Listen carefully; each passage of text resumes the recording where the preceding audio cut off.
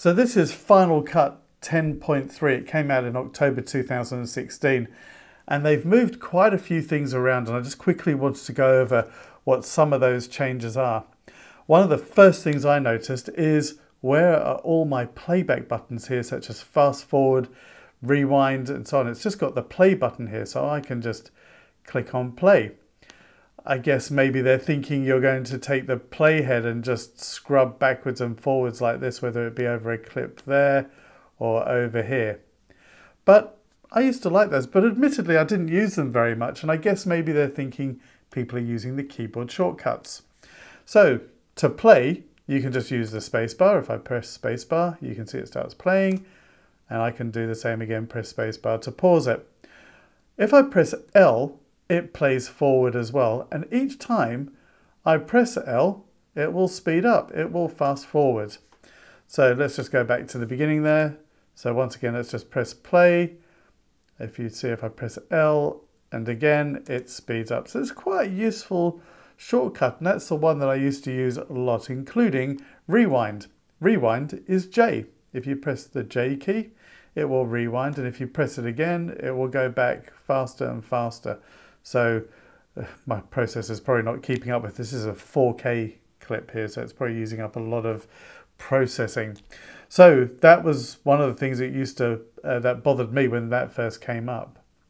The other thing I noticed is that there used to be a little button here next to it that used to display usually 100% or whatever it was, depending on what it was doing, showing you the background tasks or how the import was going.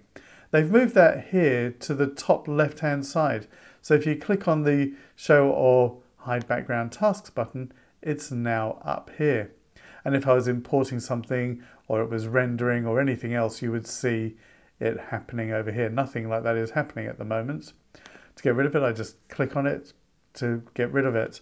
So the other thing I used to have was down in the bottom right here, all the sort of effects and things like that, transitions, audio, all that kind of thing.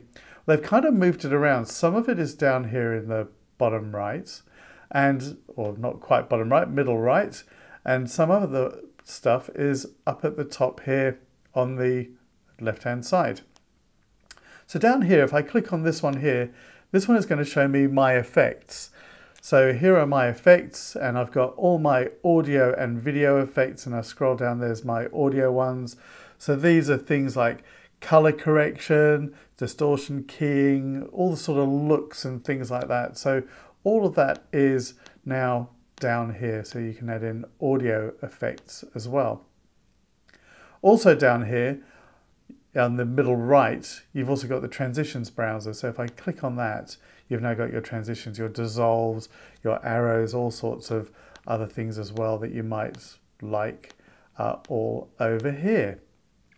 But they moved some of the other stuff up to here. So this one here is showing you your library, that one there.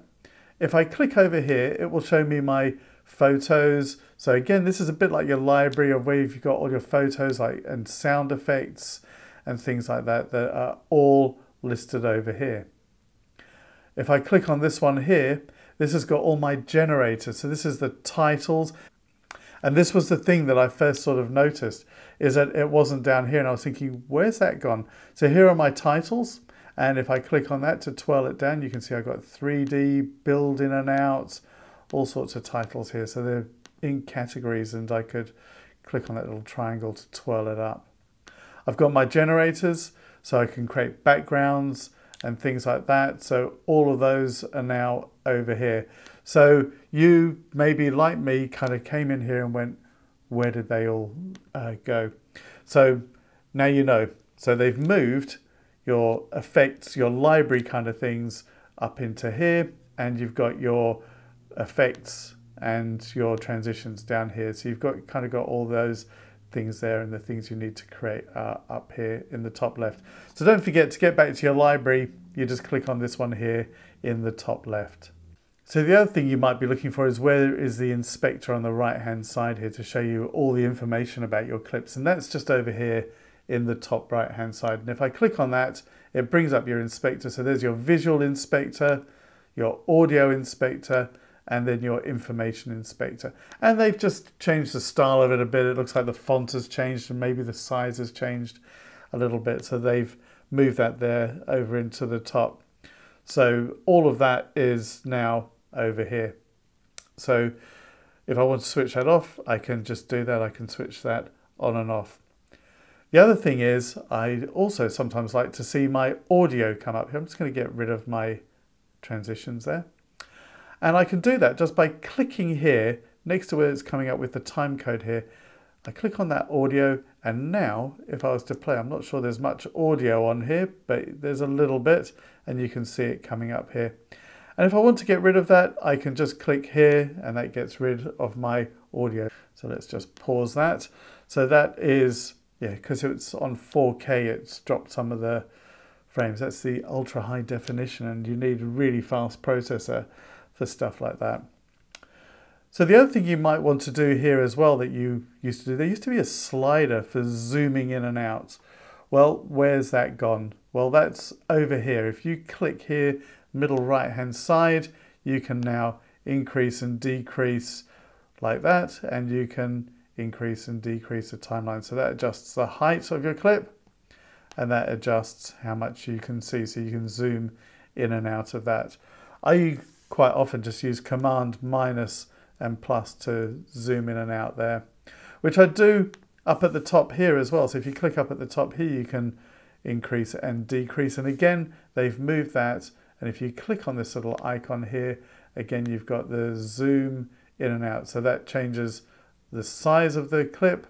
And this one here changes how much you actually see. So there you go. That's kind of where they've moved a lot of the things around.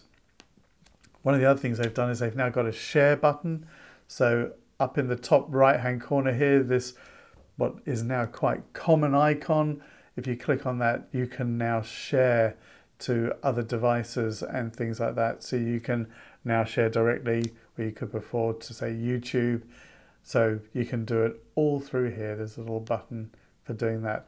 So they're just some of the changes. And as I show you how to use Final Cut Pro, you'll see some of those. I might not actually point out these changes, but you will see how to use these things as we go on.